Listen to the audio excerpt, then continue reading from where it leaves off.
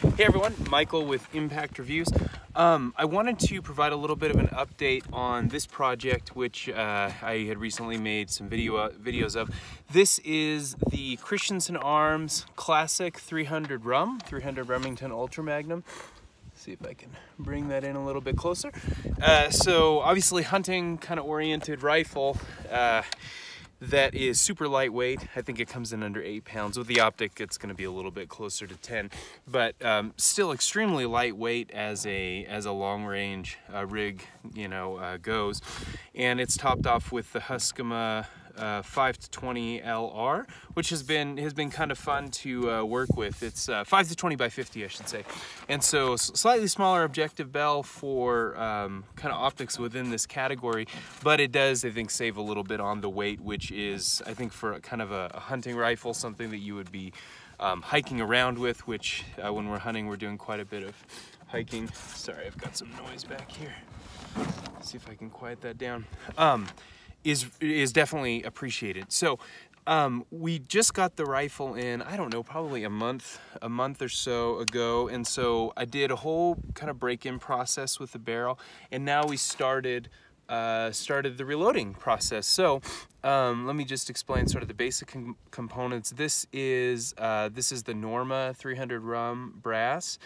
And the bullet that my brother chose is the Hornady ELDX, so that's like their X for expansion, it's their hunting line, 178 grain, so this should be screaming in terms of velocities. I haven't chronoed these yet. I was just doing ladder testing today, and I generally don't chrono while I'm doing the ladder testing. But I'm guessing we'll be somewhere near 3,500 feet a second. Not entirely certain. And so the ladder test today, I tend to start on sort of the lower end of things. We started at, let me see if I got this right, 90. Oh, sorry, I forgot the powder. The powder is Retumbo. So Hodgdon Retumbo seemed like a tried and true place to start. I've never loaded for the 300 RUM, the 300 Remington Ultra Magnum.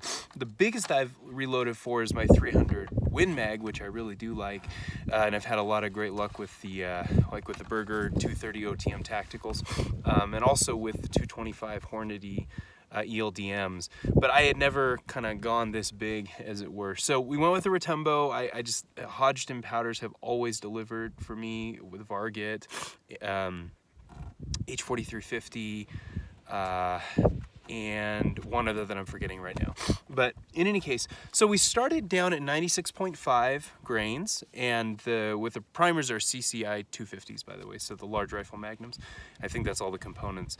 So anyways, we started down at 96.5 grains, that's a lot of powder when you're used to loading, in the upper 60s and 70 grains for the 300 RUM, or 40. I think my 6mm Creedmoor is oh, I just forgot. Maybe 47.1, I think that's right. In any case, memory slip there, but so that's a lot of powder, right? We're starting down at 96.5, and then I reloaded up to 99.5, or I should say I shot up to 99.5. I had no pressure signs, sort of crawling my way up toward 99.5, but when I did hit 99.5 grains of the Retumbo, I started to get sticky bolt and a little bit of cratering, and so I just sort of stopped it there. We'll certainly be able to work up a load under 99.5, and so I don't like to take risks on those kinds of things. But here, so let me show you a bit of the results. I'm going to have to relocate the camera a bit, and I'm sure the angle is not going to make this completely perfect view. So I'll walk through the results. So this results of the ladder test done 200 yards.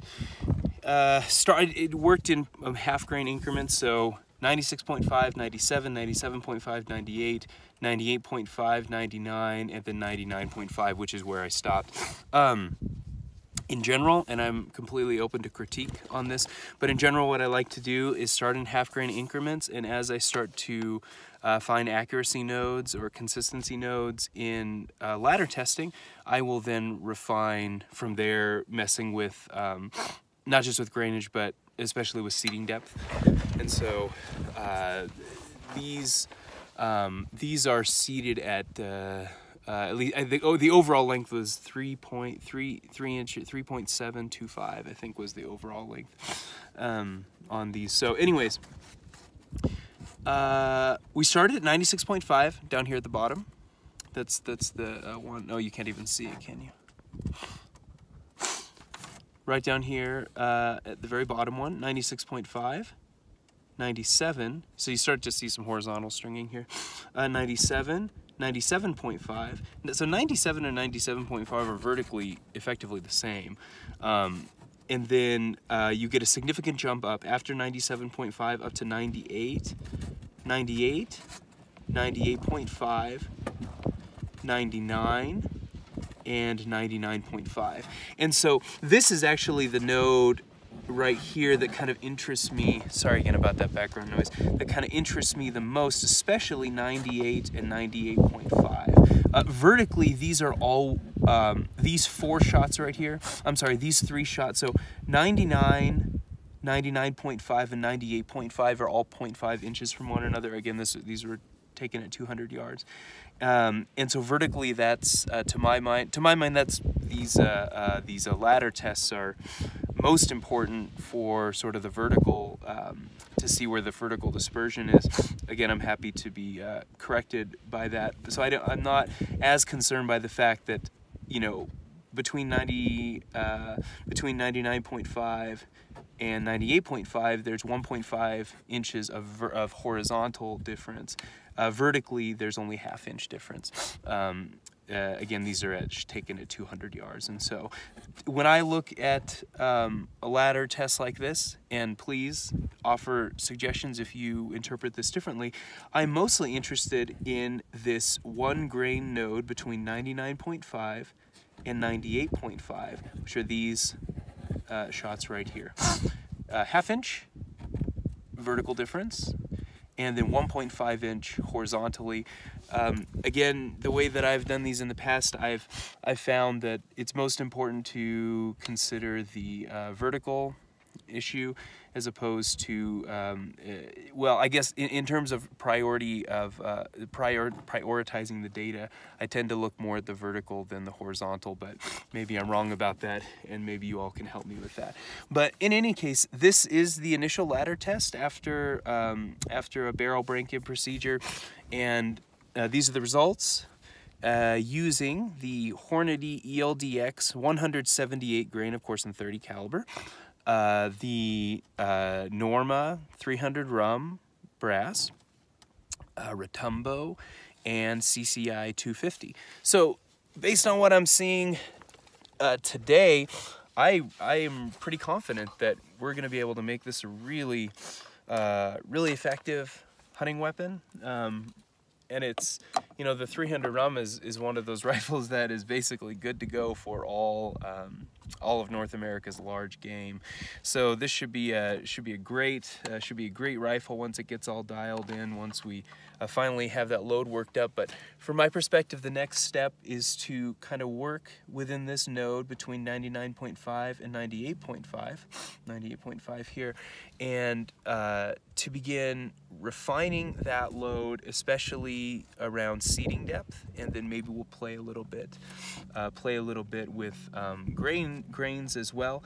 But you all, again, you can help me with this, but my inclination when I see sort of a 3-shot node like this, where you have very, you know, minimal vertical dispersion, ½ an inch, my inclination is to go sort of for the middle. And so I do know that at 99.5 I do get some signs of pressure, like I said, sticky bolt, a tiny bit of cratering in the primer. And so my inclination is to go for sort of the middle of the road, so 90, probably maybe 99 or 90, maybe 98.5, something like that.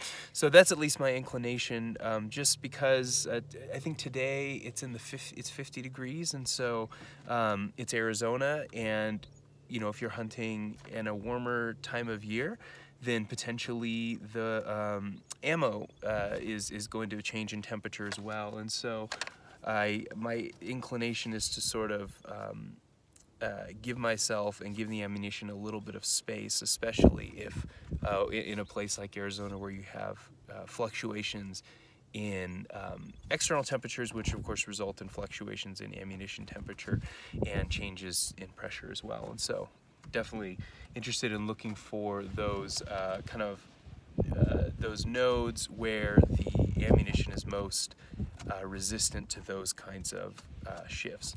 So anyways, that's the next step. Well, that's the second step, I should say, in my journey with this rifle. I'm hoping to have some more refined loads this coming week or the week after that, and then I'll provide another update. So, alright everyone, have a good day. Thanks for watching.